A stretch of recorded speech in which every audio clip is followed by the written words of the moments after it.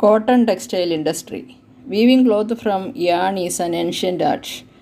Cotton, wool, silk, jute, flax have been used for making cloth. അതൊക്കെ നമുക്കറിയാവുന്ന കാര്യങ്ങളാണ് അല്ലേ. എന്തിൽ നിന്നൊക്കെയാണ് തുണി ഉണ്ടാക്കുന്നത്, അല്ലെങ്കിൽ ടെക്സ്റ്റൈൽസിന് വേണ്ട റോ മെറ്റീരിയൽസ് എന്തൊക്കെയാണെന്ന് നമുക്കറിയാവുന്നത് അല്ലേ. എന്തൊക്കെയാണ്? Cotton, wool, silk, jute, flax എന്നിവയാണ് അതിന് വേണ്ടത്. The textile industry can be divided on the basis of raw materials used in them. ഓരോ ടെക്സ്റ്റൈൽ ഇൻഡസ്ട്രിയെയും ഡിവൈഡ് ചെയ്തിരിക്കുന്ന അവിടെ ഉപയോഗിക്കുന്ന ആ ഒരു റോ മെറ്റീരിയലിൻ്റെ ബേസിസിലാണ്. Fibres are the raw materials of textile industry. Textile ഇൻഡസ്ട്രിയുടെ അടിസ്ഥാനം എന്ന് പറയുന്നത്, അല്ലെങ്കിൽ അതിൻ്റെ റോ മെറ്റീരിയൽ എന്ന് പറയുന്നത് എന്താണ്? ഫൈബേഴ്സാണ്, നാരുകളാണ് അല്ലേ. Fibres can be natural or man made. അത് നാച്ചുറലും ആകാം, അല്ലെങ്കിൽ നമ്മൾ ആർട്ടിഫിഷ്യലായിട്ട് നിർമ്മിക്കുന്നതും ആകാം അല്ലേ. Natural fibres R obtained from wool, silk, cotton, linen and jute. ഇവയിൽ നിന്നൊക്കെയാണ് നാച്ചുറൽ ഫൈബേഴ്സ് കിട്ടുന്നത്. Man-made fibres include nylon, polyester, acrylic and rayon. ഇവയിൽ നിന്നാണ് മാൻമെയ്ഡ് അല്ലെങ്കിൽ ആർട്ടിഫിഷ്യൽ ഫൈബേഴ്സ് കിട്ടുന്നത്. അപ്പോൾ എന്ത് തന്നെ ആയാലും ടെക്സ്റ്റൈൽ ഇൻഡസ്ട്രിയുടെ റോ മെറ്റീരിയൽ എന്ന് പറയുന്നത് ഫൈബേഴ്സാണ്. അത് നാച്ചുറലും ആകാം, മാൻമെയ്ഡും ആകാം അല്ലേ.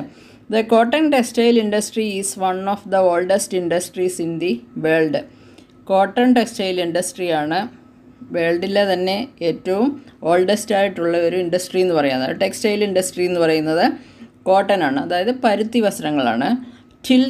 Till the industrial revolution in the 18th century, cotton cloth was made using hand spinning techniques and looms.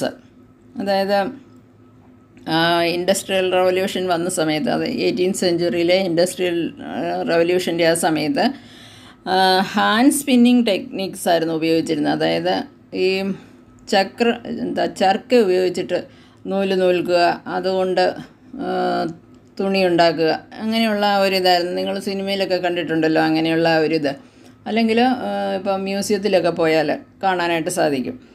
In 18th century, power looms facilitated the development of cotton textile industry, first in Britain and later in other parts of the world. 18th centuryയിൽ power ലൂമുകൾ cotton textile വ്യവസായത്തിൻ്റെ വികസനത്തിന് സഹായകമായി ആദ്യം അത് ബ്രിട്ടനിലും പിന്നീട് ലോകത്തിൻ്റെ മറ്റു പല ഭാഗങ്ങളിലേക്കും അത് വ്യാപിച്ചു. അതായത് പവർ ലൂം ഉപയോഗിച്ചിട്ടുള്ള ആ ഒരു ടെക്സ്റ്റൈൽ വ്യവസായം. Today, India, China, Japan and the USA are important producers of cotton textiles. ഇന്ന് ഇന്ത്യ, ചൈന, ജപ്പാൻ, USA എന്നിവ പരുത്തി വ്യവസായത്തിൻ്റെ അല്ലെങ്കിൽ ആ ഒരു കോട്ടൺ തുണിത്തരങ്ങളുടെ പ്രധാന വ്യവസായത്തിൻ്റെ പ്രൊഡ്യൂസേഴ്സാണ്, ഉൽപ്പാദകരാണ്. India has A glorious tradition of producing excellent quality cotton textiles. അതായത് മികച്ച ഗുണമേന്മയുള്ള നല്ല തരത്തിലുള്ള കോട്ടൺ വസ്ത്രങ്ങൾ ഉൽപ്പാദിപ്പിക്കുന്നതിൽ, പ്രൊഡ്യൂസ് ചെയ്യുന്നതിൽ ഇന്ത്യക്ക് മഹത്തായ പങ്കാണ് ഉള്ളത്, അല്ലെങ്കിൽ മഹത്തായ പാരമ്പര്യമാണുള്ളത്. Before the British rule, Indian hand spun and hand woven cloth already had A wide market.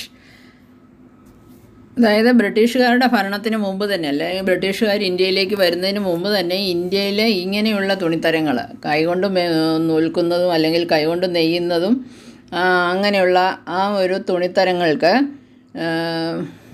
വിശാലമായ അല്ലെങ്കിൽ ഒരു വലിയൊരു വൈഡായിട്ടുള്ളൊരു മാർക്കറ്റ് അതിന് മുമ്പ് തന്നെ ഉണ്ടായിരുന്നു. അതായത് ബ്രിട്ടീഷുകാർ എൻ്റർ ചെയ്യുന്നതിന് മുമ്പ് തന്നെ ഉണ്ടായിരുന്നത്. The muslins of Dhaka, chintzes of Musalipattanam, calicos of Calicut and gold wrought cotton of Burhanpur, Surat and Vadodara were known worldwide for their quality and design. അതായത് കാലിക്കോസ് ഓഫ്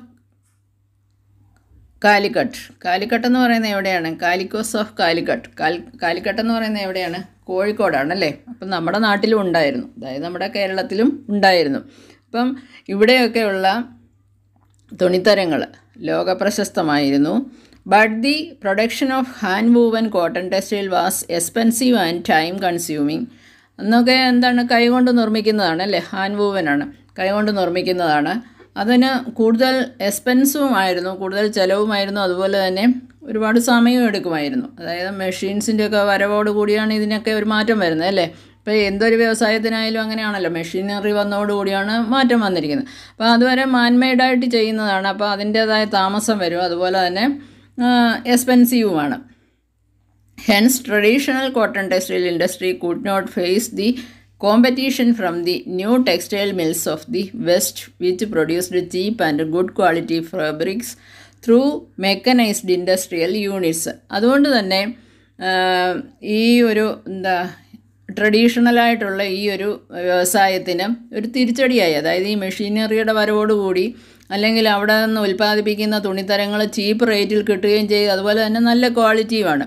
അപ്പോൾ അത് എല്ലാവരും അതിലേക്ക് തിരിയുമല്ലോ, തീർച്ചയായിട്ടും അങ്ങനെയാണല്ലേ. അപ്പം ചീപ്പ് റേറ്റ് കിട്ടുമ്പോൾ അങ്ങോട്ടേക്ക് മാറും. അതിൻ്റെ ഫലമായിട്ട് ഈ ട്രഡീഷണൽ കോട്ടൺ ടെക്സ്റ്റൈൽ ഇൻഡസ്ട്രിക്ക് അത്രയൊക്കെ പിടിച്ചു നിൽക്കാനായിട്ട് കഴിഞ്ഞില്ല. കാരണം ഈ ഒരു മെഷീനറിയുടെ വരവോടുകൂടി അല്ലെങ്കിൽ ആ ഒരു മെക്കനൈസ്ഡ് ഇൻഡസ്ട്രിയൽ യൂണിറ്റ്സ് ഒക്കെ വന്നതോടുകൂടി ഈ ട്രഡീഷണലായിട്ടുള്ള ആ ഒരു അപ്രത്യക്ഷമായി എന്ന് തന്നെ പറയാം അല്ലേ. ഇവിടെ ബോക്സിൽ ഡു യു നോ എന്ന് പറഞ്ഞ് ചോദിച്ചിട്ടുണ്ട്. The first textile mill in the country was established at fort Gloster near Kolkata in 1818 but it close down after some time. അതായത് ആദ്യത്തെ നമ്മുടെ ടെക്സ്റ്റൈൽ ഇൻഡസ്ട്രി എന്ന് പറയുന്നത്, ടെക്സ്റ്റൈൽ മില്ലെന്ന് പറയുന്നത് എവിടെയായിരുന്നു? കൊൽക്കത്തയ്ക്ക് അടുത്തുള്ള ഗ്ലോസ്റ്ററിലായിരുന്നു. 1818 തുടങ്ങിയത്. കുറേ കാലം കഴിഞ്ഞപ്പോഴത് അടച്ചുപൂട്ടി. The first successful mechanized textile mill was established in Mumbai in 1854. ആദ്യത്തെ നമ്മുടെ ഇവിടെ സ്ഥാപിച്ച വിജയകരമായി പ്രവർത്തിക്കുന്ന ഒരു യന്ത്രവൽകൃത ടെക്സ്റ്റൈൽ മില്ലെന്ന് പറയുന്നത് 1854 മുംബൈയിലായിരുന്നു. The warm moist climate, A port four importing machinery, availability of raw material and skilled labour resulted in rapid expansion of the industry in the region. അതായത് ഏതൊരു ഇൻഡസ്ട്രിയുടെയും അടിസ്ഥാനമായിട്ട് എന്തൊക്കെ വേണമെന്നാണ് നമ്മൾ നേരത്തെ മുതൽ കണ്ടതാണ് അല്ലേ. നല്ല സ്കിൽഡായിട്ടുള്ള ലേബേഴ്സ് വേണം, അതുപോലെ തന്നെ റോ മെറ്റീരിയലിൻ്റെ അവൈലബിലിറ്റി, അതുപോലെ തന്നെ പോർട്ടിനടുത്താണെങ്കിൽ ഇമ്പോർട്ട് ചെയ്യാൻ അല്ലെങ്കിൽ എക്സ്പോർട്ട് ചെയ്യാനും ഒക്കെയുള്ള സൗകര്യങ്ങളുണ്ടാകും, അതുപോലെ മെഷീനറി, ഇങ്ങനെ എല്ലാ കാര്യങ്ങളും, ക്ലൈമറ്റിക് കണ്ടീഷന്, അതുപോലെ വാട്ടർ, ഇതെല്ലാം ഒത്തിണങ്ങിയെങ്കിൽ മാത്രമേ ഒരു ഇൻഡസ്ട്രി സക്സസ്ഫുള്ളായിട്ട് പ്രവർത്തിക്കുകയുള്ളൂ അല്ലേ. ടിസ്കോയുടെ കേസിലൊക്കെ നമ്മൾ കണ്ടതാണ്. അപ്പോൾ ഈ വ്യവസായത്തിന്, അതായത് ടെക്സ്റ്റൈൽ ഇൻഡസ്ട്രിക്ക് ഇതെല്ലാം നമുക്ക് ലഭ്യമായിരുന്നു. അതുകൊണ്ട് തന്നെ ഈ വ്യവസായം പെട്ടെന്ന് തന്നെ വേൾഡ് വൈഡായി, അല്ലെങ്കിൽ ഇന്ത്യയിലുടനീളം തന്നെ അത് വികസിച്ചു. Initially this industry flourished in the States of Maharashtra and Gujarat because of ഫ്ലേവറബിൾ humid climate. അപ്പോൾ അവിടുത്തെ ഒരു ക്ലൈമാറ്റിക് കണ്ടീഷൻ എന്ന് പറയുന്നത് ഹ്യൂമിഡായിരിക്കണം, അതായത് ഒരു അന്തരീക്ഷം എപ്പോഴും ഒരു ചൂടായിരിക്കണം. But today humidity can be created artificially and raw cotton is A pure and not weight losing raw material. So this industry has spread to other parts of. അപ്പോൾ അങ്ങനെ ഒരു ക്ലൈമാറ്റിക് കണ്ടീഷൻ അല്ലാത്തടത്ത് എന്ത് ചെയ്യുന്നു? അത് ആർട്ടിഫിഷ്യലായിട്ട് അങ്ങനെയൊരു ആ ഒരു ഹ്യൂമിഡിറ്റി ക്രിയേറ്റ് ചെയ്യുന്നു. അപ്പോൾ എല്ലാ സ്ഥലങ്ങളിലും ഒന്നും ഹ്യൂമിഡിറ്റി ഇല്ല അല്ലേ. ഹ്യൂമിഡിറ്റി ഇല്ലാത്ത സ്ഥലങ്ങളിൽ ഇങ്ങനെ ഒരു ഇൻഡസ്ട്രി തുടങ്ങണമെങ്കിൽ അവിടെ ആ ഒരു ഹ്യൂമിഡിറ്റി ക്ലൈമാറ്റിക് കണ്ടീഷൻ വേണം. അതുകൊണ്ട് തന്നെ അത് ആർട്ടിഫിഷ്യലായിട്ട് ക്രിയേറ്റ് ചെയ്യുന്നു. അങ്ങനെ ഈ വ്യവസായം, അതായത് ആ ഒരു ക്ലൈമാറ്റിക് കണ്ടീഷനൊന്നും അല്ല എങ്കിൽ കൂടി ഇങ്ങനെ ക്രിയേറ്റ് ചെയ്യാൻ കഴിയുന്നത് കൊണ്ട്, അതുപോലെ തന്നെ റോ മെറ്റീരിയലിൻ്റെ ലഭ്യത, ഇതൊക്കെ കൊണ്ട് മറ്റു സ്ഥലങ്ങളിലേക്കും ഇത് വ്യാപിച്ചു. ഇന്ന് ഈ ഇൻഡസ്ട്രി പ്രവർത്തിക്കുന്ന മുകളിൽ പറഞ്ഞ ആ 2 കേന്ദ്രങ്ങളല്ലാതെ മറ്റുള്ള സ്ഥലമെന്ന് പറയുന്നത് Coimbatore, Kanpur, Chennai, Ahmedabad, Mumbai, Kolkata, Ludhiana, Puducherry and Panipat are some of the other important centres. മറ്റ് പ്രധാന കേന്ദ്രങ്ങൾ അല്ലെങ്കിൽ പ്രദേശങ്ങൾ എന്ന് പറയുന്നത് ഇവയൊക്കെയാണ്. Ahmedabad, it is located in Gujarat on the banks of the Sabarmati river. The first mill was established in 1859. It soon became the second largest textile city of India after Mumbai. ആദ്യം തുടങ്ങിയത് മുംബൈയിലായിരുന്നു, അത് വലിയൊരു വ്യവസായമായി മാറി അല്ലേ. അപ്പോൾ സെക്കൻഡായിട്ട് സ്ഥാപിച്ചത് അഹമ്മദാബാദിലാണ്, അതും വലിയൊരു വ്യവസായമായി മാറി. അങ്ങനെ മുംബൈക്ക് ശേഷം രണ്ടാമത്തെ ടെക്സ്റ്റൈൽ നഗരമായിട്ട് അഹമ്മദാബാദ് മാറി. അതുകൊണ്ട് തന്നെ അഹമ്മദാബാദിനെ was there for often referred to as the Manchester of India. ഇന്ത്യയുടെ മാഞ്ചസ്റ്റർ എന്നാണ് അറിയപ്പെടുന്നത്. മാഞ്ചസ്റ്റർ എവിടെയാണ്? ഇംഗ്ലണ്ടിലാണല്ലേ? ഇംഗ്ലണ്ടിലാണല്ലോ മാഞ്ചസ്റ്റർ സിറ്റിയൊക്കെ ഉണ്ടല്ലോ, നിങ്ങൾക്കറിയാമല്ലോ, സ്റ്റേഡിയം ഒക്കെ ഉണ്ടല്ലേ.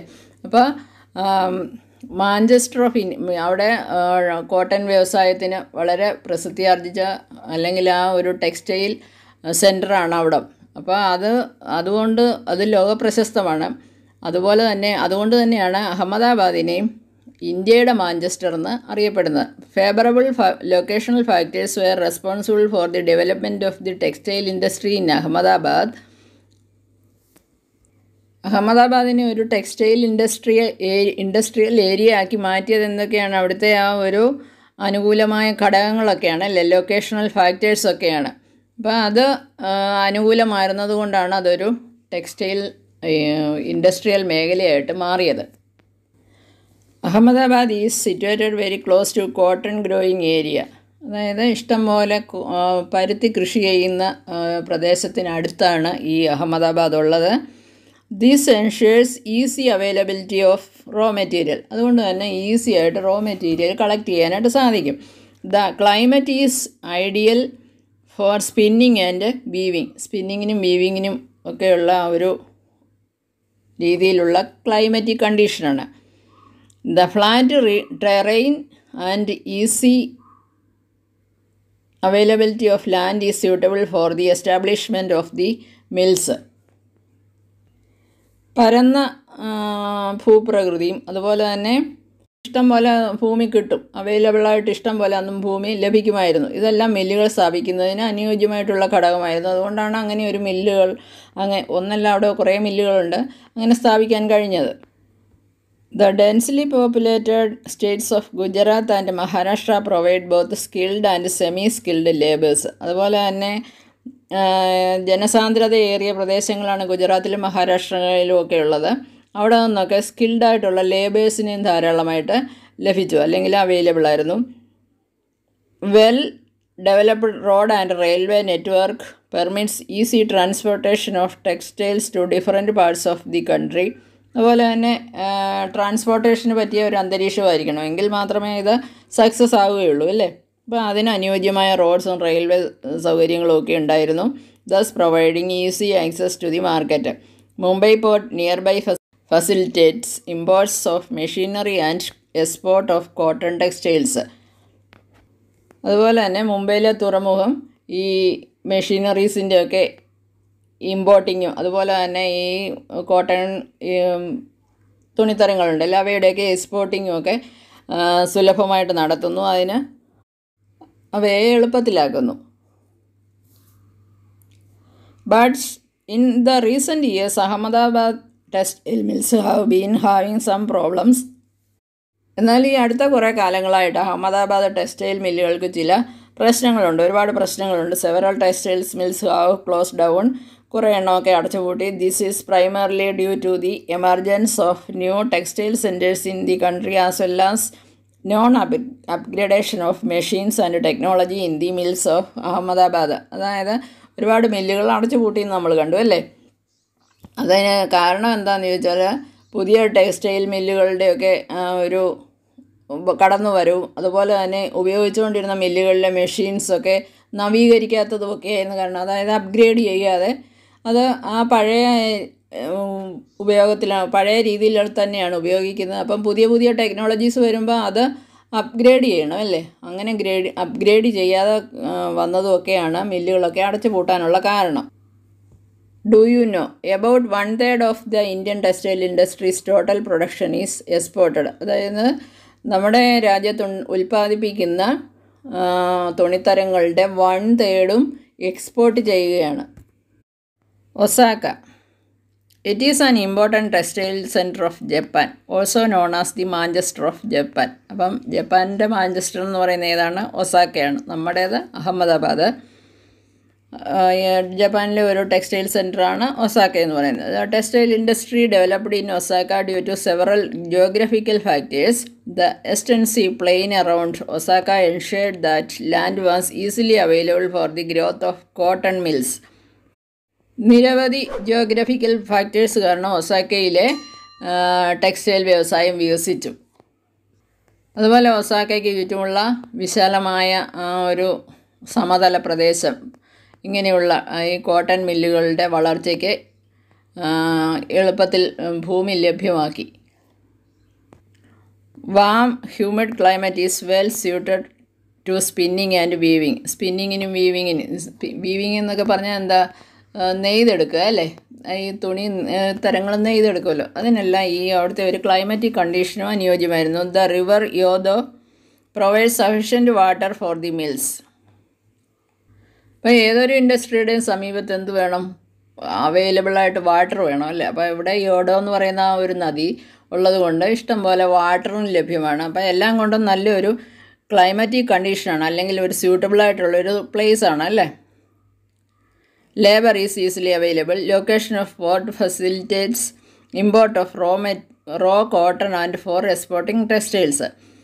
The textile industry at Osaka depends completely upon imported raw materials. അവർക്ക് റോ മെറ്റീരിയൽസ് കംപ്ലീറ്റ് ആയിട്ട് അവരെന്ത് ചെയ്യുന്നു, ഇമ്പോർട്ട് ചെയ്യുകയാണ് ചെയ്യുന്നത്. കാരണം അവിടെ റോ മെറ്റീരിയൽസ് ഒന്നും തന്നെ അവൈലബിൾ അല്ല, ഇമ്പോർട്ട് ചെയ്യുകയാണ്. Cotton is imported from Egypt, India and China and USA. അപ്പോൾ ഈ സ്ഥലങ്ങളിൽ നിന്നൊക്കെയാണ് കോട്ടൺ അവർ ഇമ്പോർട്ട് ചെയ്യുന്നത്. The finished product is mostly exported and has a good market due to good quality and low price. Finally കിട്ടുന്ന ഈ product കൂടുതലായിട്ട് അവരെന്ത് ചെയ്യുന്നു, export ചെയ്യുന്നു. അതുപോലെ തന്നെ നല്ല ക്വാളിറ്റിയുമാണ്, law പ്രൈസുമാണ്. Though it is one of the important textile cities in the country, of late the cotton textile industry of Osaka has been replaced by other industries such as iron and steel, machinery, shipbuilding, automobiles, electrical equipment and cement. ആദ്യം textile industry മാത്രമേ ഉണ്ടായിരുന്നുള്ളൂ ഈ ഒസാക്കയിൽ അല്ലേ. പിന്നീട് അത് replace ചെയ്ത് എന്തൊക്കെയായിട്ട് വന്നു, iron and steel industry, അതുപോലെ machinery, ship building, automobiles, electrical equipment, cement, ഈ ഇങ്ങനെയുള്ള ഇൻഡസ്ട്രീസൊക്കെ അവിടെ വന്നു. അപ്പോൾ ഇന്നത്തെ ക്ലാസ് വൈൻഡപ്പ് ചെയ്യുകയാണ്. നിങ്ങളുടെ അഭിപ്രായങ്ങൾ എന്തു തന്നെയായാലും അത് കമൻറ്റ് ബോക്സിൽ അറിയിക്കണം. അതായത് വീഡിയോ ഇഷ്ടപ്പെട്ടാൽ അത് അറിയിക്കുക. അതുപോലെ തന്നെ വീഡിയോ ഇഷ്ടപ്പെട്ടെങ്കിൽ ലൈക്ക് ചെയ്യുക. നമ്മുടെ ചാനൽ ഇതുവരെ സബ്സ്ക്രൈബ് ചെയ്യാത്തവർ സബ്സ്ക്രൈബ് ചെയ്യുക.